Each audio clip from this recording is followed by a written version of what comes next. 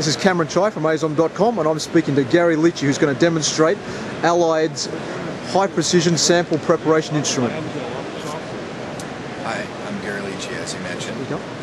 I'm Gary Leachy, as he mentioned, and I'm here to demonstrate the MultiPrep System, which is a very unique high precision sample preparation instrument used for the preparation of samples that have small, very tiny geometric features. It's very unique in the product offering, and there's no equal really in the industry for the applications that it was designed for. I'm going to start by showing the mechanism of the instrument here, which consists of a polishing machine and also a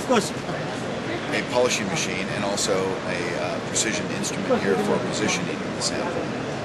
The two systems are known as the MultiPrep System.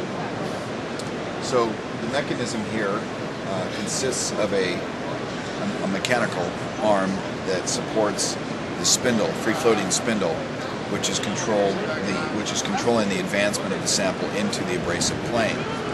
So the sample is mounted to a fixture, and there are many different types of fixtures for adjusting the orientation of the sample. In this case, this would be a cross-sectioning fixture.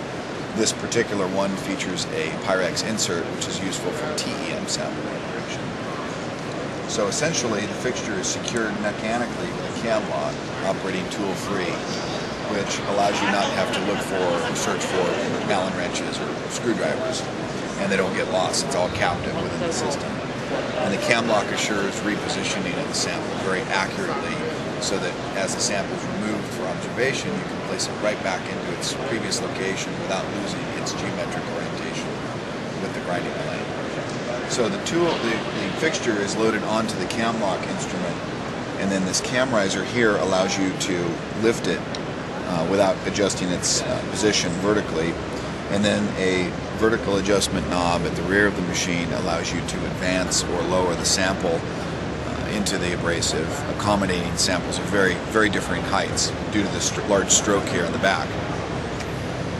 So the sample is essentially advanced into a moving or a stationary grinding wheel. In this case, this is a polishing cloth surface, but lapping films, abrasive discs of different sizes can be used according to the material and the surface area that you're trying to grind.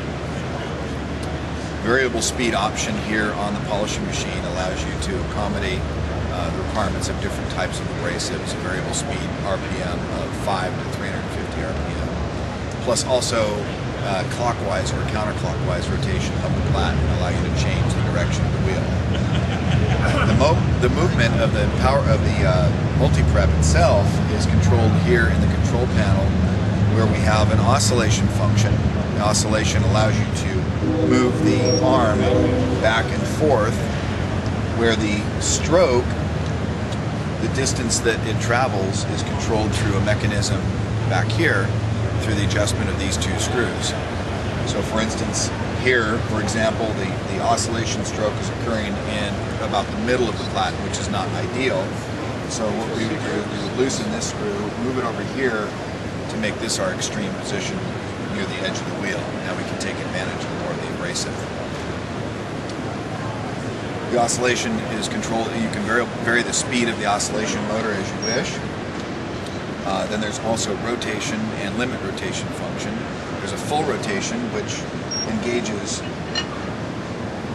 360-degree rotation of the sample, and also a limit rotation, which provides more of a swiveling motion.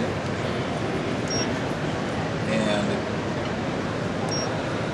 this can be positioned also and utilized as sort of an oscillation motor.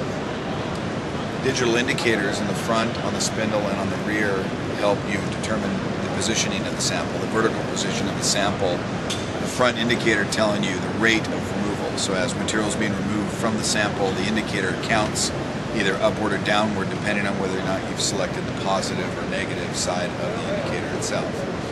The rear indicator helps you adjust the position, the vertical position of the sample. So for force grinding, you can remove 100 microns, 200 microns, whatever that number is, and then eventually moving to the front indicator where the finer abrasives operate much more slowly and more controlled operation. The front indicator also gives you an idea of how effective your abrasive is in material. Then, beyond this mechanism here, we also have two micrometer heads, so if the sample is mounted in an orientation that's not parallel with the wheel, the micrometer heads can both control the radial angular orientation, and then the front micrometer control the axial or the pitch, and that gives you flexibility in adjustment of your sample based on its conditions, based on its geometry as well. And a load attachment on the side of the tool or the instrument helps accommodate many different size samples. The surface areas of those samples vary, so must the pressure must remain constant to the sample, and as the samples get smaller, the load has to be reduced to reduce the pressure.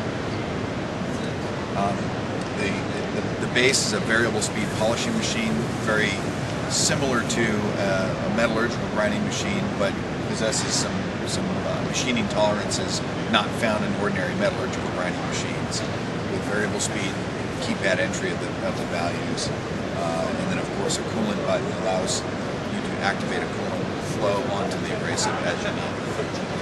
I think that concludes the demonstration, and hope you enjoyed it.